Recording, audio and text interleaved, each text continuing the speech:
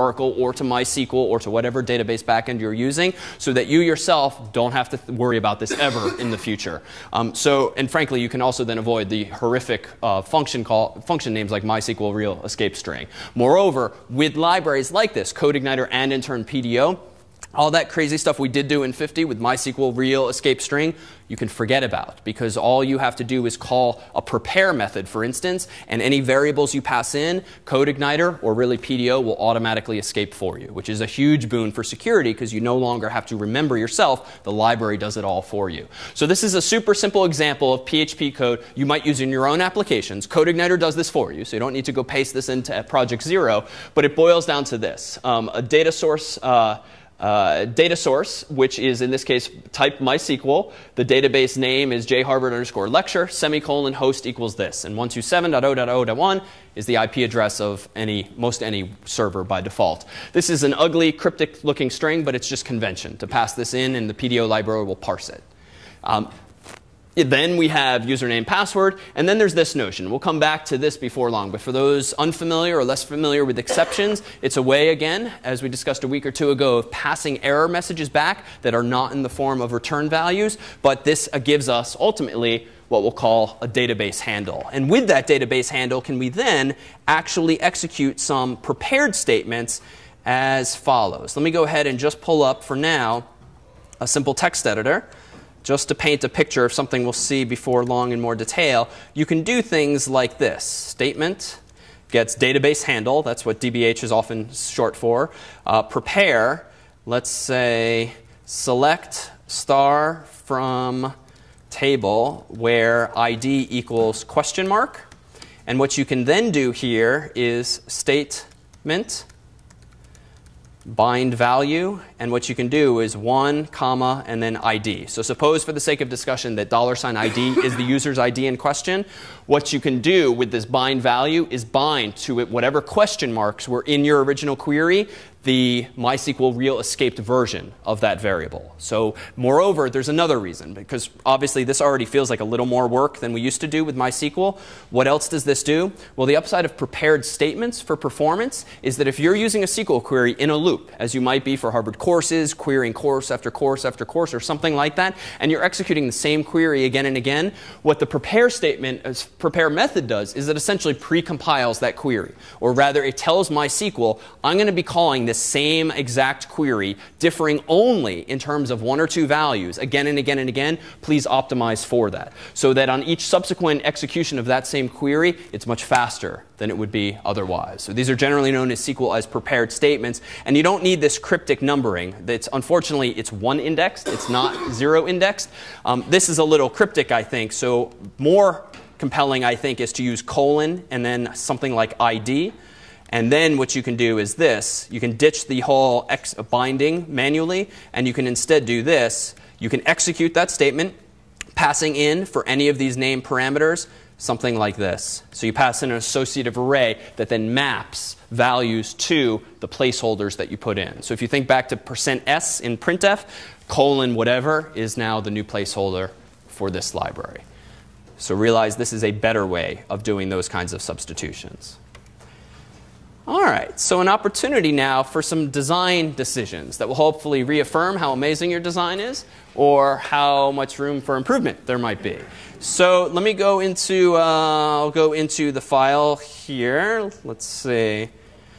Let me go into courses.xml, which is a pretty big file. If you find that it's hanging when you open it up in a browser, it's just because the browser is not very good at opening 10 meg XML files. So open it in TextEdit or something like that. So here is the very first snippet here.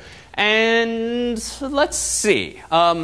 Just for the sake of discussion, and there's not really right answers, but there are some bad answers, I would say. How many tables or what tables should you probably be thinking about creating? You could have one big table.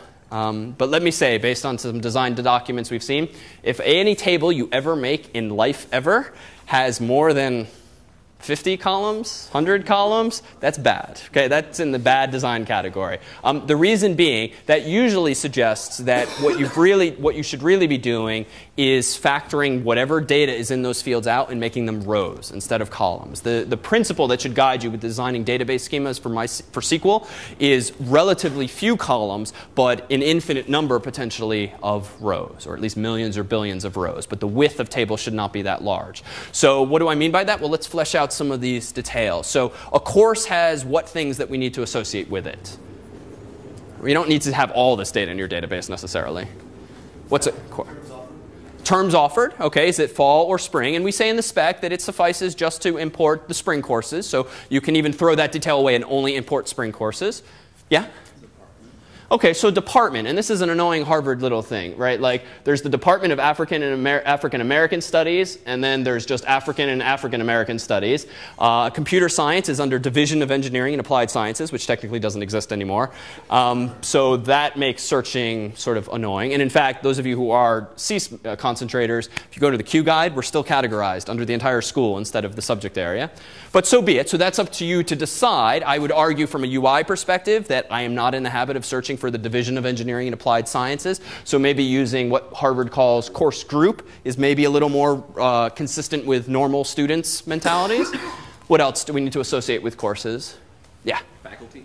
All right, so faculty. And faculty is an interesting one. So suppose I have a courses table, and the course table at the moment has the course title, let's say. It needs a unique identifier. What's the best candidate? Catalog number, except, and we did post this on the help board. Anyone come across an interesting corner case yet? Yeah? Two courses with the same catalog? Yeah, so an applied math class and a religion class. Somehow both have the same catalog number. So welcome to our world in playing with this data. So we've emailed the registrar. For now, it suffices to skip, I think, the religion course, which isn't offered this term, but like next fall. But you can handle that however you see fit. For cases like that, I mean, is it better to have our own local ID and then the catalog number? It's a really good question. On the one hand, that would be compelling because then it's deterministic and you control the input source. On the other hand, the catalog number is supposed to uniquely identify courses. And I would argue that I would shy away actually from having your own unique identifier only because if you want to rerun whatever script you're writing to import the data, if you want to re-import the data, you have to somehow in perpetuity remember those mappings that you made. And it just seems like unnecessary complexity to me, at least. Where's the catalog number up there? Catalog number is in the very top. Cat num, where is it? There it is, cat num.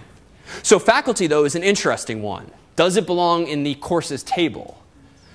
Right, this is where you might, if you did this automatically, might have 10 and 11 and 12 and 13 columns. Right? You probably don't want columns called faculty 1, faculty 2, faculty 3. Why? Well, one, you're kind of violating just the intuitive boundaries of like don't have lots of columns. But two, is there really an upper bound? Right? In reality, you're not going to have 1,000 faculty members teaching a course, but where do you draw that line? If it's 4 faculty members, what if there's a 5th at one point? If it's 6, what if there's a 7th? So whenever you have that tension where you have to decide how many of these do I need, it probably means you want to grow vertically, not laterally. So if I wanted to have a separate faculty table, what should go in the faculty table versus the courses table? Yeah? Okay, so the name of the professor. ID. So his or her ID. So that's an attribute in the XML file. The course's catalog number? So the course's catalog numbers. Okay, so suppose I did this. Not bad, but push back now. I teach more than one course? Yeah, so what about people who teach multiple courses? Now we run into the employees products issue where we see table, table, table, table, right? We see mail-in, mail-in, mail-in, mail-in, or whatever the name is. And so we should actually factor that out probably. And so what people will typically do is they'll have a third table, and they'll say like course faculty. And often the convention, you can decide on your own style, is to use the name of one table concatenated with the name of the other, usually with underscores, but just be consistent. Don't use all caps. I'm just doing that because I'm using a text editor here. But what would we have under course faculty then? Faculty ID, course ID of faculty. Good. So we would say something like faculty ID, and then let's say cat num. And even Catnum, you want to be careful because I think the same course has the same catalog number, even if it's offered both terms, fall and spring. So you want to be careful there that maybe you need a second key there that's maybe term ID. But maybe you can ignore that because we say you only need to support spring. So you could maybe ignore that detail. But this lends itself to an interesting design issue. It turns out that this is probably a candidate for a primary key, even though it's a little long, it's a string. This is a pretty good candidate for a primary key. Is this a primary key, or is this?